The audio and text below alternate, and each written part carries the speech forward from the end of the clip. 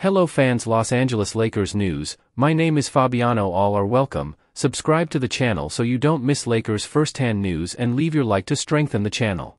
LeBron James's future with the Los Angeles Lakers has been a topic of speculation, as he can become a free agent at the end of the season, with a player option for 2024-25.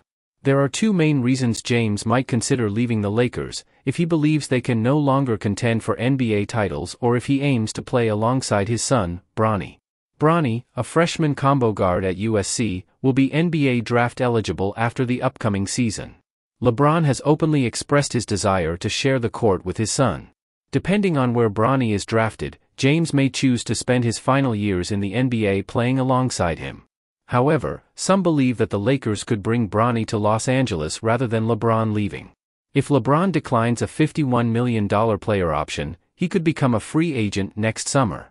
Bronny's health concerns and a potential delay in his NBA draft entry could be the decisive factor affecting LeBron's free agency decision.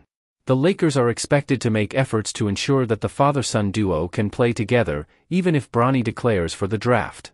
Leave your like on this video to keep up to date with everything that happens at Lakers. Thanks. Continuing.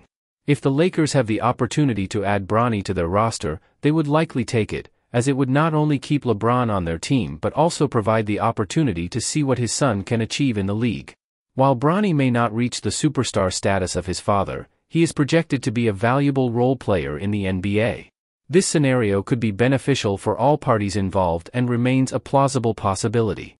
Put your opinion in the comments, as it is very important for Lakers. I update you at any time with the latest news from Lakers. Help the channel become a member.